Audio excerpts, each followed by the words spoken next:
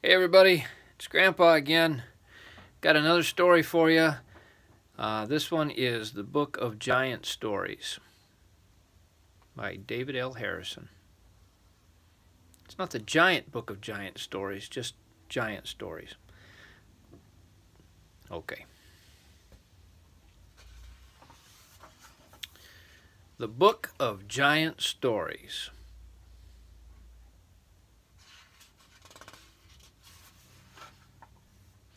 And first there's a little poem here. Let's see if we can get a little closer. It says, A careless giant once sat on top of a very small gnat. The gnat looked around and said with a frown, That giant has ruined my hat. See, his hat. The giant sitting on the hat.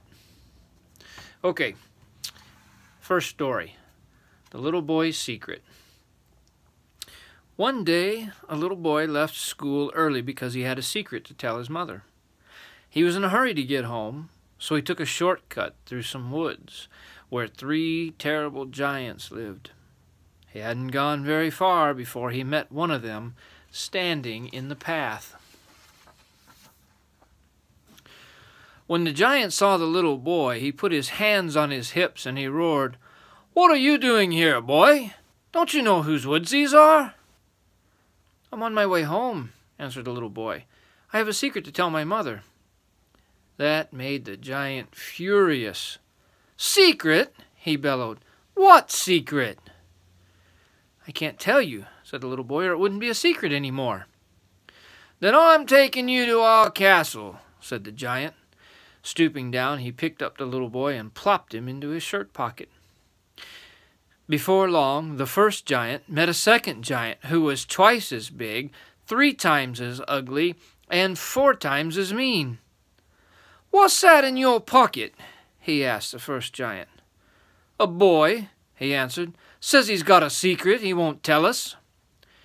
When the second giant heard this, he laughed a wicked laugh. Won't tell us, huh? He chuckled. Well, we'll just see about that then. To the castle with him. The giants thumped on down the path. In a short time they came to a huge stone castle beside a muddy river.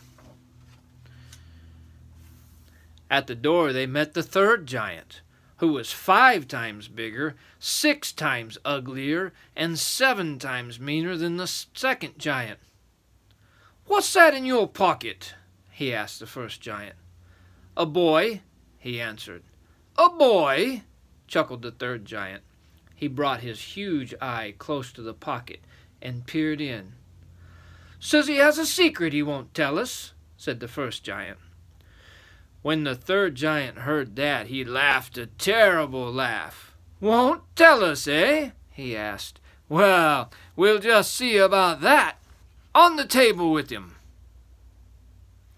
See, there's the boy in the pocket. There's the littlest giant. And there's the medium giant. And there's the big giant.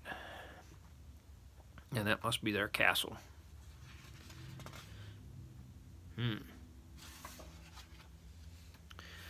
The first giant took the little boy from his pocket and set him on the kitchen table. Then all 3 giants clustered around and peered at him. The little boy looked at the first giant. He looked at the second giant. He looked at the third giant. They were truly enormous and quite mean-looking. Well, said the first giant. We're waiting, said the second giant. I'll count to 3, said the third giant. 1, 2. The little boy sighed a big sigh. Oh, all right, said the little boy. I suppose I can tell you, but if I do, you must promise to let me go. We promise, answered the 3 giants, but they all winked sly winks to one another and crossed their fingers behind their backs because they didn't really mean to let him go at all. The little boy turned to the first giant. Bend down, he said.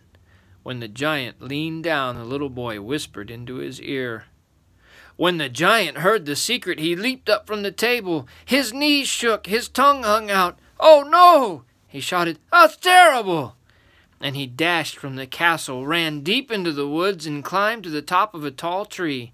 He didn't come down for 3 days. The second giant scowled at the little boy. "What's wrong with him?" he asked. "Never mind," said the little boy. "Just bend down." When that giant leaned down, the little boy stood on tiptoe and whispered into his ear. When the second giant heard the secret, he leaped up so fast that he knocked his chair over. His eyes rolled, his ears twitched. "How awful!" he roared. And he raced from the castle, ran over a hill, and crawled into the deepest, darkest cave he could find. The third giant scowled fiercely at the little boy. "What's wrong with them?" he asked. "Never mind," said the little boy. "Just bend down." When the giant leaned down, the little boy climbed onto a teacup and whispered into his ear. When the giant heard the secret, he jumped up so fast that he ripped the seat of his trousers. His teeth chattered, his hair stood up. "Help!" he cried. "Help!" And he dashed from the castle and dived head first into the muddy river. The castle door had been left open, and since the giants had promised the little boy that he could go, he walked on home. He told his mother his secret, but she didn't yell and run away. She put him to bed and fed him some supper. The next morning, when the little boy woke up, he was covered from head to toe with bright red spots. "Now I can tell everybody what my secret was," he said with a smile. "My secret was, I'm getting the measles." Oh no. Can you see? He's got bright red spots all over him. Oh my. Well, the measles are no fun, but that's better than being caught by 3 giants, I guess. Okay. George, the unusual giant, never was cross or defiant. And oddest of all, George was small. He was just a peanut of a giant. Well, I don't think he's much of a giant then. The giant who was afraid of butterflies. There used to be a cranky witch who lived at the top of a hill in a creaky old house with 11 black cats and any number of spiders and bats. In the valley below lived a huge giant whose thundering footsteps shook the ground when he walked around.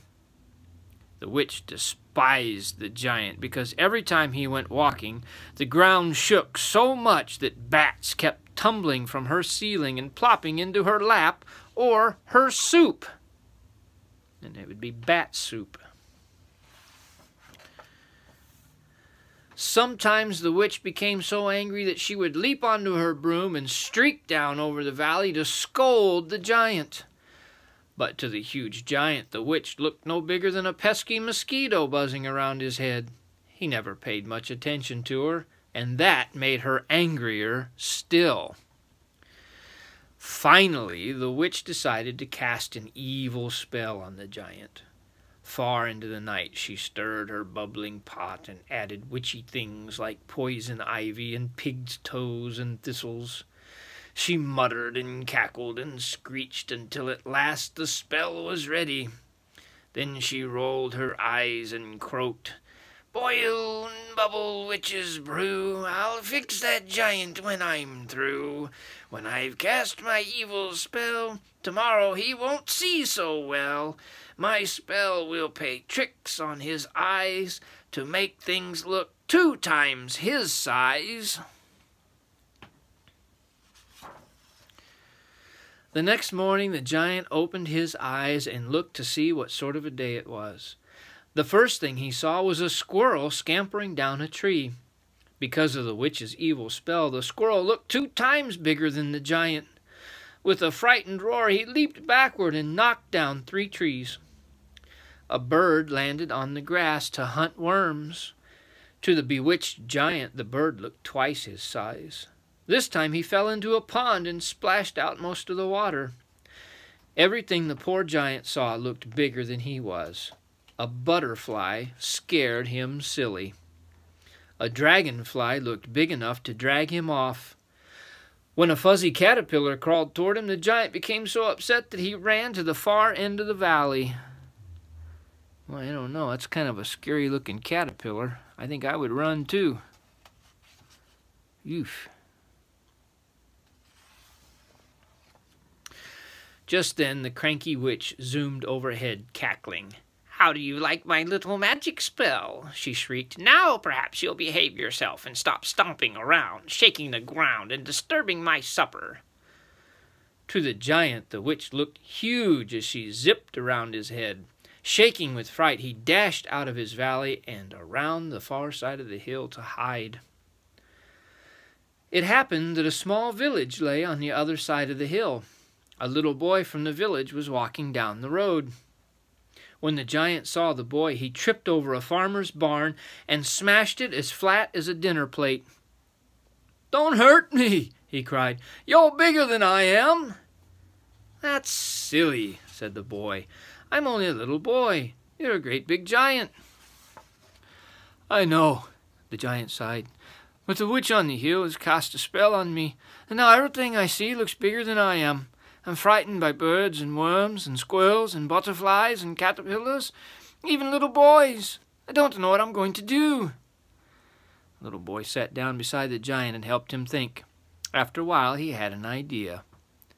"Maybe you need glasses," he told the giant. "If you wore glasses, you could see things again the way they really are. Why don't you come to the village with me and ask the eye doctor to help you?" That idea pleased the giant very much. But as they walked along the road to town, a bee frightened him, and he accidentally kicked over a windmill. A cow scared him so badly that he accidentally squashed a hen house. And a puppy frightened him into knocking down several lines of clean clothes. "I think you'd better wait here," the boy told him. "I'll bring the glasses to you." "All right," sighed the giant, "but do hurry." He sat down beside the road and waited. Soon the boy returned carrying a huge pair of glasses. "I hope they fit," he said. "They were the biggest ones I could get." The giant placed the glasses on his nose and squinted through them. The boy looked tiny, the way a little boy should look to a huge giant. Birds looked no bigger than gnats. Trees looked no bigger than grass. The giant smiled a giant smile. "You're a good friend," he told the boy. "Now let's take a little walk up that hill." The giant carried the boy with him up to the witch's creaky old house. She was not at all pleased to see them coming. "Shoo!" she shrieked. "Go away! Leave me alone!" But the giant wasn't frightened any more. He picked up the witch's flying broom and snapped it between his fingers like a matchstick. With the scowl, he chased away all 11 cats. Then he let loose all the bats and spiders from the creaky old house. Finally, he snatched up the witch herself. "Are you ready to behave yourself?" he rumbled. "Oh, all right," she snapped. "You win. Put me down and I'll remove the spell." And she did. After that, the giant and the little boy often took long walks together up and down the valley. The giant's thundering footsteps still made the ground shake, and the cranky witch still sat in her creaky old house on the hill and muttered to herself. But when a bat plopped into her soup, she just helped it out. Never again did she try casting a spell on the little boy's giant friend. The end. Okay, well, good night, everybody.